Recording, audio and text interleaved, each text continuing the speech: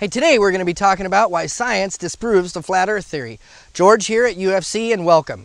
So let's get right into it. I've been studying this topic for a little over a year and a half now. It's been very intriguing, and the flat earthers actually have quite a good number of good topics that I think is just a slight misunderstanding of how the world works. And I'm going to scream through this as fast as I can. Don't take my word for it. Go down below and check it all out. All the evidence for what I'm saying is down below. Actually reminds me a lot when I was studying through this about a conversation I had with my doctor. So I went to my doctor because I was having some side pains. My appendix had been removed a couple of months before that, and I actually thought maybe it was the stitches in there. And I said, you know, is it possible that the stitches that are left in there could be causing me some pain? And in the course of our conversation, he said, no, because the appendix has no function. Well, being a creationist, this intrigued me, and I said, no, why do you think the appendix has no function? He said, because I've never read a paper that says anything about the function of an appendix. I said, that's funny. I've read 3 papers that said the appendix has a function. Do you often base your conclusions on what you don't know? Just something to think about as we go through this. The first thing I would like to talk about is Inventing the Flat Earth. This is absolutely a fantastic book. This talks about how what I was taught in school as that Christopher Columbus was proving the world was a globe and the church thought it was flat is absolutely a faulty lie. That theory was actually brought in, that concept was brought in the 1800s to make the church look dumb. It's the God's honest truth. Check this book out. It's fantastic. It establishes what I'm telling you completely factually. I don't have time to get into a bunch of detail about it, but please check it out. I want to talk about NASA for a couple of minutes. NASA. Everybody says that NASA's fake, and that's an absolute evidence because how do you know the world's ground? Show me a picture. Show me a picture of a round Earth. Okay, well, wait. On the same note, show me a picture of a flat Earth. If you're going to demand that I show you a picture of a round Earth, which I will in a second, I'm going to demand that you show me a picture of a flat Earth. You're going to quickly say, that can't be done, flat horizon. No, show me a flat Earth. If you want me to believe a flat Earth, show me a picture of a flat Earth. The argument goes both ways, guys. Not just one way. Just something to think about. But let's talk about this. I don't think it's reasonable that NASA's fake. It's possible, but it's also possible that this is just my day job. And really, I'm Superman. But that's not reasonable now, is it?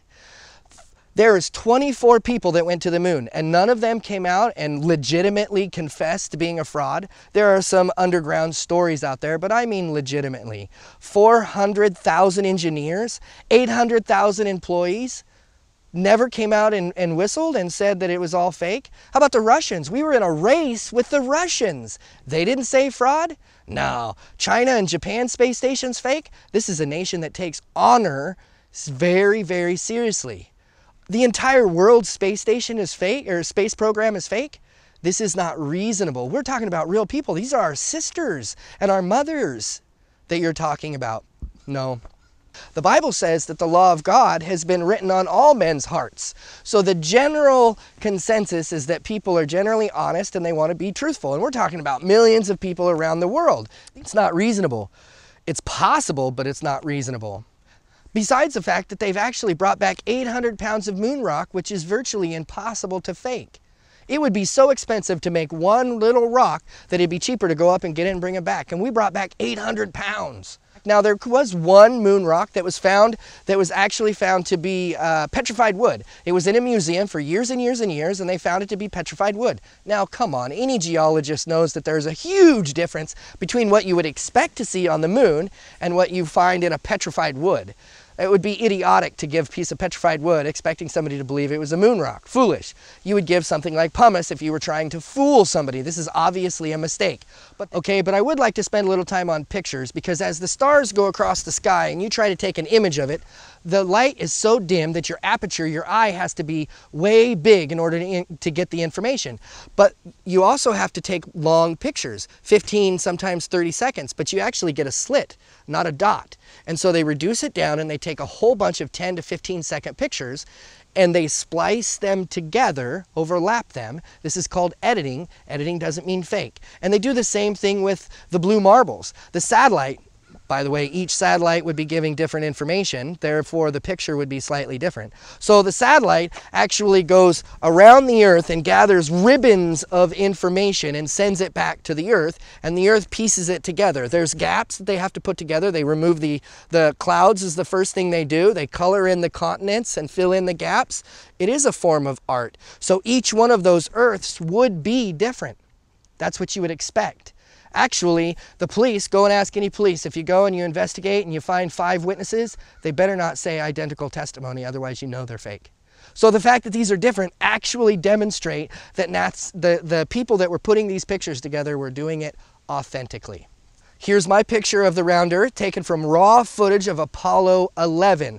I stretched the pictures, overlapped them so they were all the same size, and then played them back so that you could see the Earth actually curving. This is not possible in 1969. Besides, I'm not going to do a moon landing discussion today. I'm not going to get into it, but if you would like me to debunk the debunking of the moon landing, go ahead and leave a comment below and I will do that.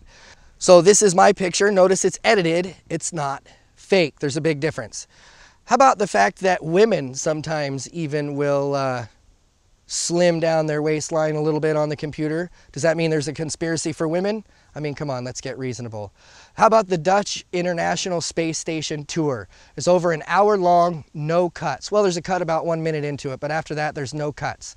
So go check it out. So they tell me if I wasn't told that we were on a round Earth, that I wouldn't know that I was on a round Earth, and I would actually think that I was on a flat Earth. Well, I don't think so. When I look at the moon, I clearly see that it's a sphere with my own telescope. When I look at the sun, I can clearly see that it's a sphere, and we've got Mercury and Venus that orbit around it. I can see Jupiter with its 4 moons clearly orbiting around it. I can see Saturn with its rings going around it, and the shadow behind Saturn demonstrating that it's clearly a sphere. I don't understand. It would be logical to me to come to the conclusion that we live on a round Earth and the moon is orbiting us. They say the Hubble telescope is a lie. Well, a member of my church actually invented a telescope. It's a bifocal telescope. It gathers 2 images and puts them in your eyes so then you can see a 3-dimensional sky. It's mind-blowing. He actually worked on the Hubble telescope. So is he part of the conspiracy? Am I supposed to believe that he's either brainwashed or he's part of a conspiracy? Why would NASA pay him so much money for fraudulent work? This doesn't make, it's not reasonable. It's possible, but it's definitely not reasonable. Suspicious observers. The fact is that satellites exist and they really are up there. Suspicious observers is an amazing place. Please go check this guy out. He is awesome. He's actually making an app to predict earthquakes. That's right, predict earthquakes with an 80 to 90% accuracy. If I'm right, I believe that's correct. Go watch a video by him that's called Watch the Sun Sat by Sat. He does an amazing video that talks about these satellites that surround the sun in the Earth's orbit so they can take 3-dimensional pictures. He gathers information from this and predicts earthquakes off of the live information. It's not fraudulent information he's gathering, otherwise he wouldn't be able to make predictions. Suspicious observers. Please go check it out. It's amazing stuff. The amateur satellite communication. You can actually take an antenna, just type it into the Google or to YouTube, you'll get a whole bunch of them, where you can actually follow a satellite go across the skyline. It's not there a second ago, and then you can communicate with somebody further than you could before because the satellite's in the sky relaying the information. You can follow it across the sky. Believe me guys, satellites are real. As a matter of fact, for $3,000 to $8,000, you yourself can own your own satellite. A CubeSat or a TubeSat, or even a satellite that's the size of a postage stamp. Believe me guys, satellites are real. The space program is real. You would have to push out a truckload of evidence to just hold a handful of questions.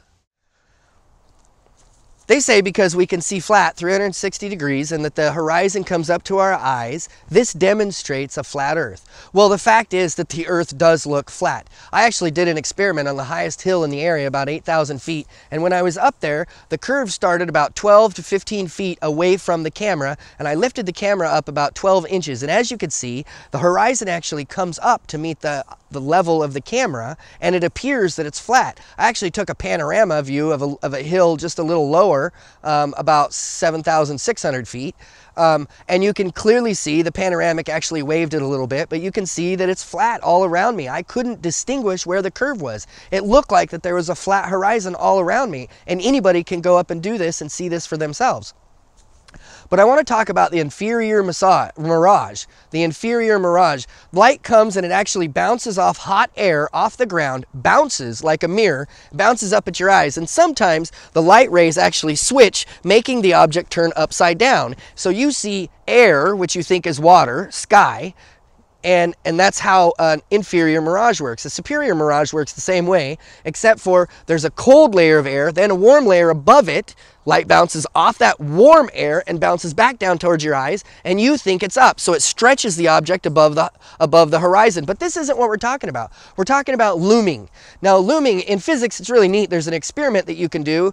You can put some sugar in water and actually shine a light through it, and it'll bend down towards the thicker part of the sugar water, and it will go straight towards the thinner part. So it bends down, which is exactly what we see in our atmosphere. It bends down, bending. This is called looming. So the different things that looming can do is that actually, if light comes off the top of a mountain and comes down at your eyes, it can make the mountain look a lot higher than what it is. If you see a ship off on the horizon, it can actually make the ship look like it's floating.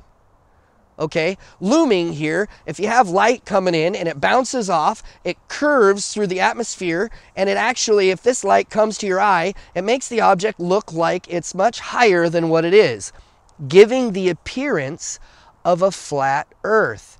Now, this has actually been demonstrated. You can get looming to half the degree of the curvature of the Earth. That means that it's 4 inches squared per mile with looming. Now, I would like you to bring that mathematics and add that into your flat Earth concepts, because when you see a city way off like this one, you can clearly see that you're not actually seeing the whole city. You're just seeing the top parts of the city, which is a decreased curvature of what we would expect. Yes, you're right, we shouldn't see it, but we can only see part of it, which actually demonstrates this, which reveals the science that we already know about the curvature of light through the atmosphere. The Earth really is not flat. Here, I left a couple of links to some balloons. There's a balloon that goes up with a non-fisheye lens and a rocket that goes up with a non-fisheye lens. See, the argument is fisheye bends the top and it bends the bottom. Therefore, you can have a flat surface, but it appears to have a curve. This is not a fisheye lens, and it's flat on low altitude. And as the altitude gets higher and higher and higher, you can actually see and measure the curve. We absolutely have a curve. I want to talk a second about the perspective issue in the flat Earth. They use this as the explanation for perspective. The further away somebody gets on a flat plane, you actually lose sight of their feet, their ankles, their knees, and then their waist. Just on a flat plane. This is what they say. They say, go down to a football field and do this. Well, I did. I went down to a football field and I got these pictures. Well, is what I had to do to get these pictures. I actually had to get behind a curve. So on a football field, it's on a hill. The top's flat and the edges are curved. My camera had to point up this way in order to get this shot. This is a deceiving picture. I challenge you to go down and mimic these pictures, and you will see for yourself that this is a bold-faced lie. Whoever put this diagram together is lying to you. This is me on a track at the same distance. You can clearly see my feet. It takes a lot further away to get away in order to see the curvature. This is just a flat lie, which would mean we would be able to see the sun 24 hours a day, 7 days a week. See, in the flat Earth model, you got 10,000 miles of distance and 3,000 miles of height to the sun. Now we can reduce this to 130, and if we apply it to yards, at 100 yards, a football field, it would be 30 yards off the ground, and it would be 27.4 centimeters. This big. Are you going to seriously tell me that you're not going to see a basketball at the length of a football field 30 meters or 30 yards above the ground? Don't forget, it's lit up like a big fireball. You're going to miss it? I don't think you're going to miss it. You're going to see this 24 hours a day, 7 days a week. The whole Earth would be lit up, as a matter of fact. And if you don't believe me, how is the sun going to put light on the moon 18,000 miles away, according to the flat Earth model, but not reach 18,000 miles down to the ground? It makes no logical sense at all. Not to mention the fact that in the summer, as the sun goes around and the orbit gets smaller in the summer, like the flat Earth model says, it would actually get faster. The mass and motion demand that it would get faster. The curvature as it goes through the sky is actually the wrong way. If it was a flat Earth, it should be this way. The curve should be this way, but it's not. It's the opposite. It curves back towards the equator. I'm in Oregon, and that's exactly what we should expect. And it should be smaller in the horizon, bigger over the top of us, and smaller in that horizon if the sun, if we're really on a flat Earth and the sun is really that close. But it's not. And again, I demonstrate all of this below. Crepuscular rays. Crepuscular rays, they say, demonstrate a flat Earth. They say there's no way that the sun could be 93 million miles away and splay the light out like this. Well, theoretically, I understand what they're saying. And actually, I've demonstrated up here, the light goes through and the light rays are straight, right where they're supposed to, until you introduce a lens in between the sun and the clouds, and the light splay.